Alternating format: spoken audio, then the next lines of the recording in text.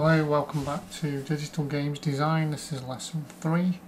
Last lesson we got the character moving.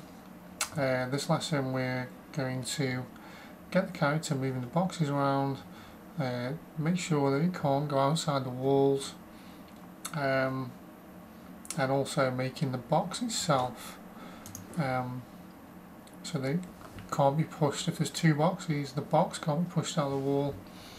Okay, so the core mechanics of the game. Right, so the easiest way to stop the character getting out of the box is to use a thing called a collision.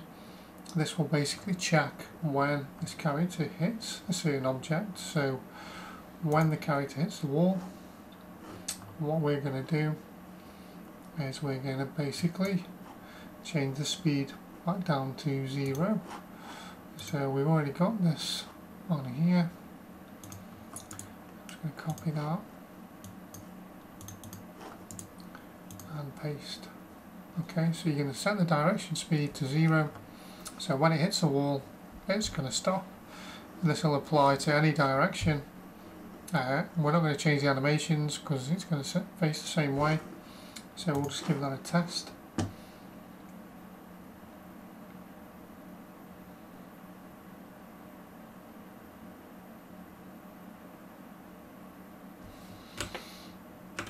Okay, that's working. Okay, so you can see that it's not going through the wall. Now, there is a little issue with this sometimes, because the actual object itself is initially set to just visible. Okay, now I'll just change that there so you can see. If we play this now, the chances are it's not going to work.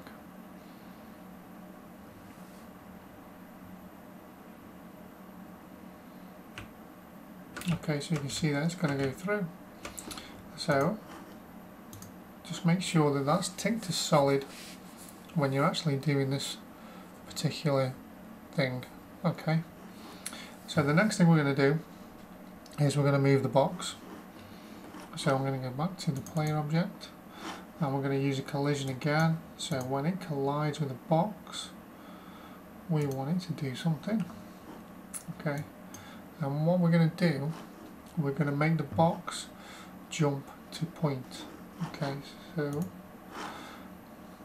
if we look on here,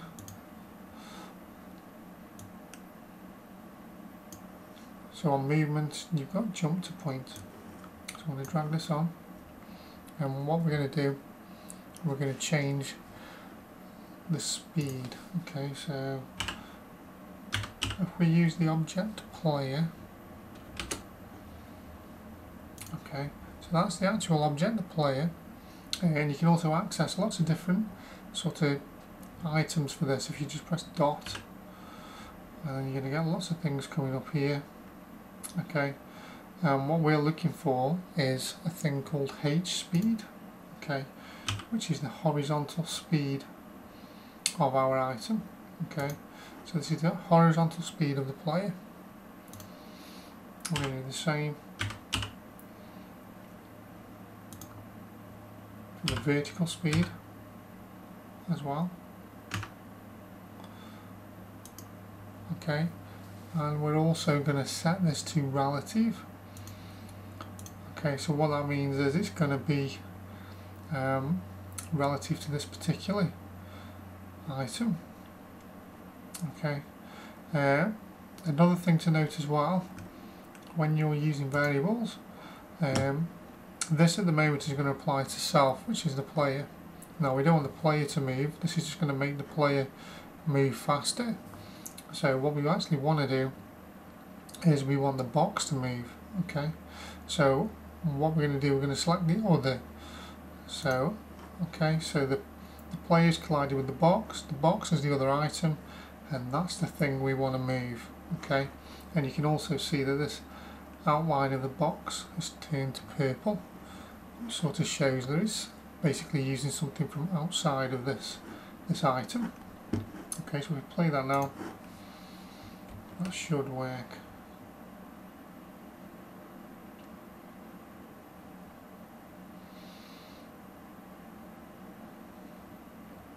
Okay, so yeah, so you can see we're pushing the box. He's actually got stuck in the box there.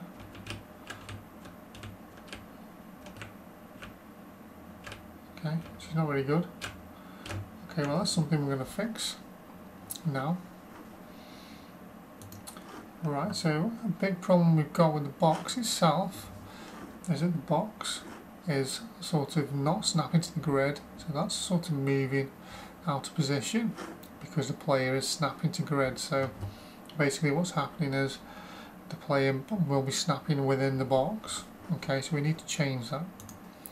So what we're going to do first of all then is we're going to snap that box to its own sort of position. Alright, so we're going to go to the actual box itself. So I'll just open this again. And we go to our object box. Okay, what we're going to do is we're just going to make this snap to position every time you release the key. So that's going to be the first thing we're going to do. So key up again, left, and we're going to snap to grid. Okay, I'm going to do this for every item.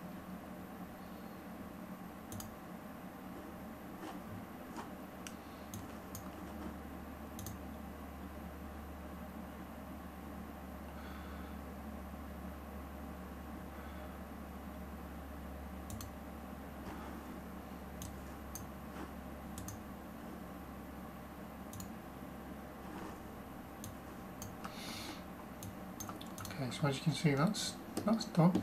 So that's now going to snap that box in position. That may have solved the problem, we'll just see.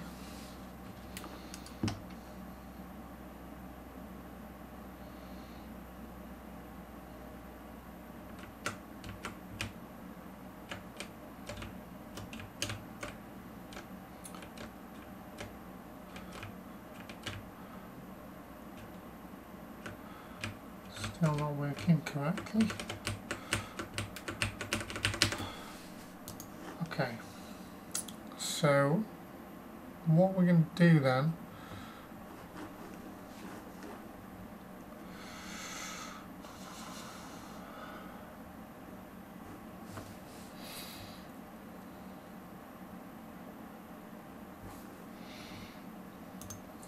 is, okay, so I think what the problem is the fact that this box, again, solid is not ticked. So ticking solid should solve that particular issue.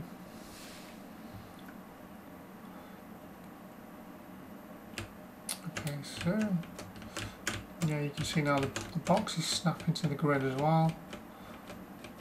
So that is now working much more smoothly than it was. As you can see, you can push boxes into boxes, you can push the boxes through the wall, but we can't go through the wall. So there's still a few things we need to fix. So they're the two things. We don't want the box to go through the wall, and we don't want a box to be able to be pushed if there's another box in that particular direction. Okay, so the way we're going to do this is we're going to use an end step on the actual box itself. So we're going to add an event, we're going to add an end step. So this is like at the end of a cycle. It's going to check this particular thing. Okay, and what we're going to do, we're going to look if there's an object of a specific type there. So let's have a look for object. Okay, so we want a specific object, so we're going to go for if a specific object is there, and that particular object is going to be a box. Okay, so we're in the box, but if there's another box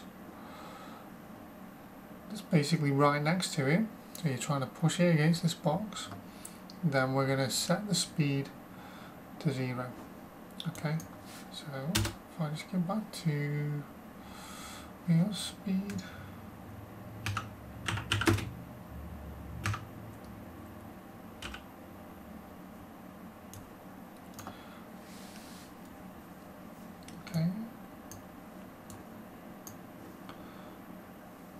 and also when we do the speed, we want this to be the speed of our player.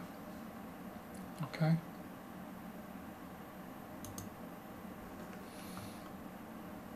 And we're going to set that to 0. Okay. Once we've done that, we're actually going to snap it in place again as well, just to tidy that up.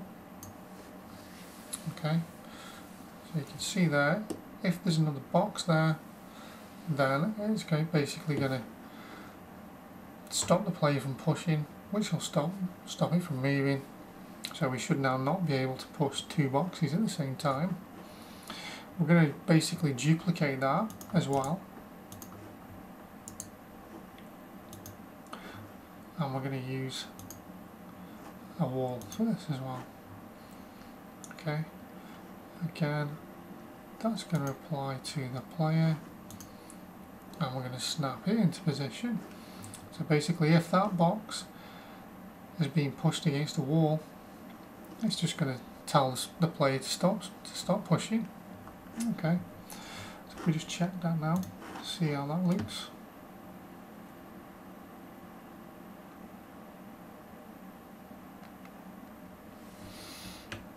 So as you can see now, we've got a box which has gone through a wall, which isn't good.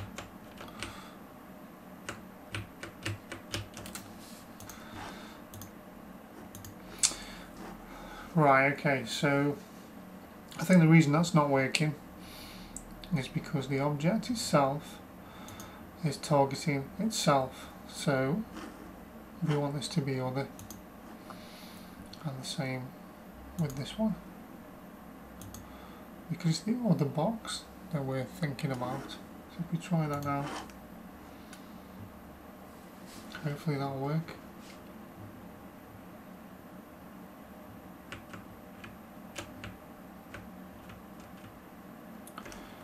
No.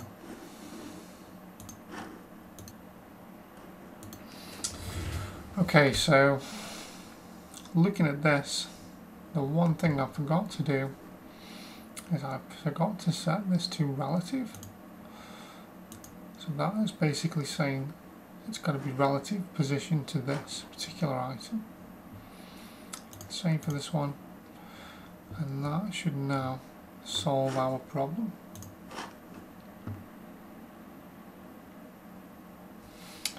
Okay, so let's try and push 2 boxes into each other. As you can see now, they are moving. Let's try and push this into the wall. That's also not moving. Okay. Great. That's it for this session. The next session we're going to get the boxes to go into the pallets. I'm going to show you how to draw the score. Possibly move on to the next level as well if we've got time. So thank you for listening.